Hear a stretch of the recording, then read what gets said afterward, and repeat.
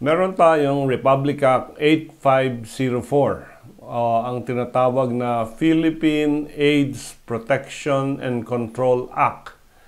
And under Section 40, no person shall be denied health care services or be charged with a higher fee on account of actual, perceived, or suspected HIV status.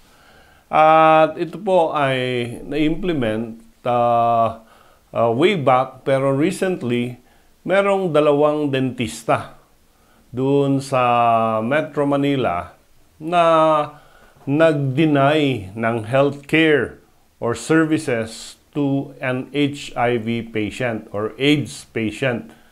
At sila ay na-charge under this Republic Act 8504. Noong una, pumunta yung patient na magpapabunot ng ngipin doon sa dalawang dentista.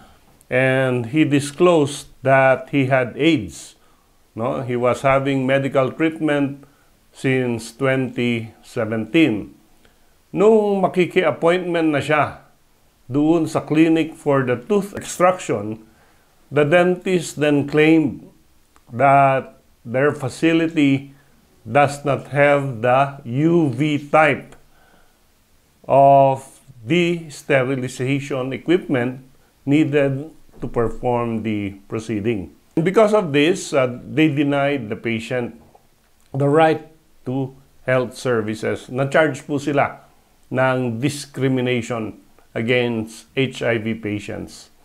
Although this was dismissed by the Metropolitan Trial Court, pumasok po ang Office of the Solicitor General at ito ay ina-appeal ngayon before the higher courts because ang sabi ng OSG, yung Solicitor General, parang excuse lang nung ginagawa ng mga dentista na wala silang UV type equipment of sterilization.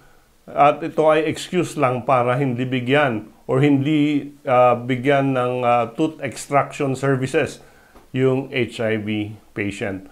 Ang sabi dito sa RA 8504, discrimination in all its forms and subtleties against individuals with HIV or persons perceived or suspected of having HIV shall be considered inimical to individuals and the national interest. So, bawal po ang mag-discriminate against HIV patients.